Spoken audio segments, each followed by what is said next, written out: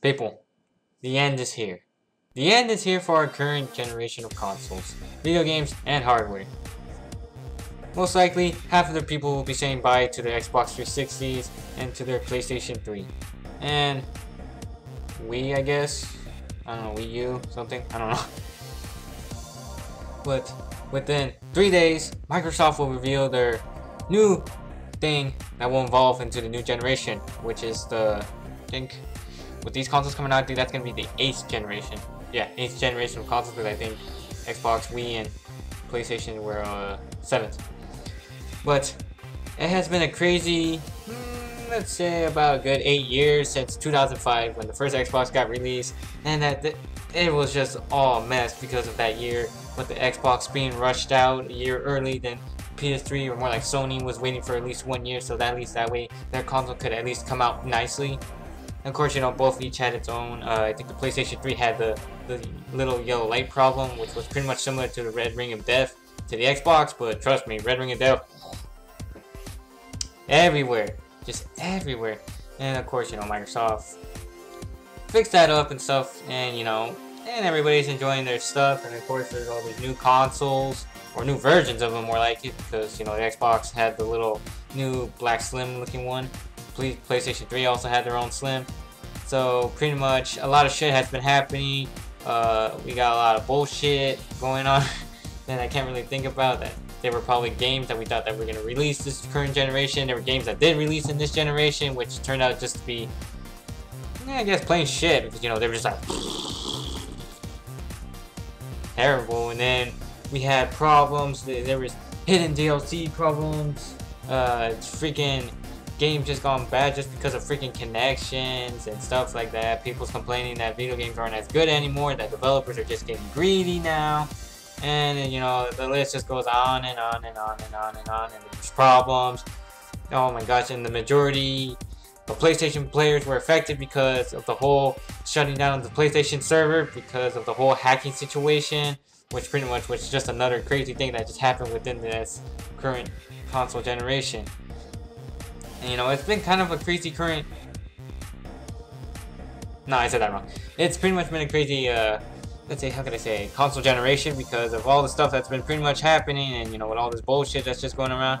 And you know, I'm pretty much just gonna ask myself, how's the new console generation gonna look? Because you know, of course, everybody was whole scared of the whole, oh, that you gotta be online to play your games. No online?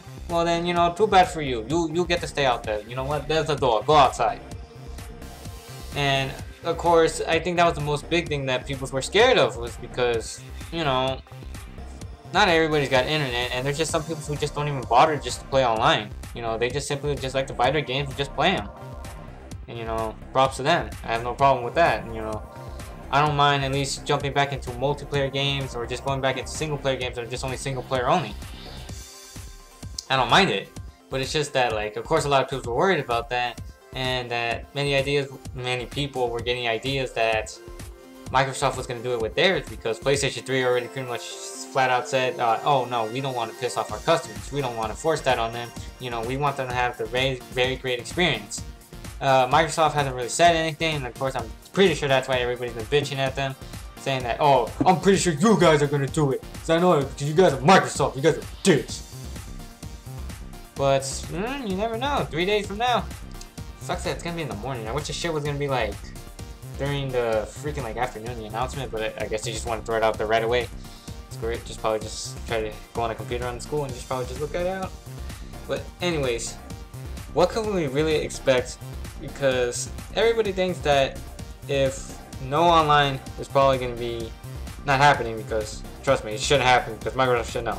Microsoft should know. They already fired a guy over it because he said that he was okay with it, and that he caused a little stir and Microsoft fired him. So at least that way, you know, shit's nicely.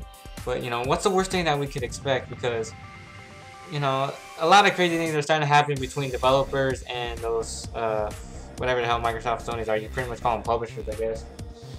Or whatever the hell you want to call them, you know, with all this stuff with the hidden DLC problem that Capcom started. This whole Metro Last Night, that's a whole DLC that's to get a difficulty mode. You either had to pre-order it, or on day one when the game came out that you were supposed to buy it for $5. which I don't know, it's just some crazy stuff just going on. I just don't know, dude. I'm just saying, what's the worst thing that could happen right now? Because I also saw a video too that's saying that EA has dumped their online passes. You know those little slips of papers that you get inside the new game, and once you put it in, your game does not work for anybody else. Yeah, that happened to me. You know, with Battlefield 3. I think only Battlefield 3 was the only game I could think about. It's just what sucked about it was that we bought a new console, so we did it on the old one, and my brother was the one who put the code on his account.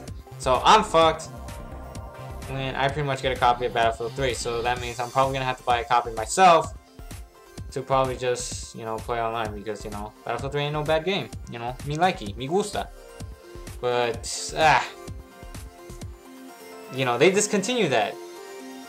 And many people were starting to say, oh, you know what, that's starting to look like a good thing, but wait.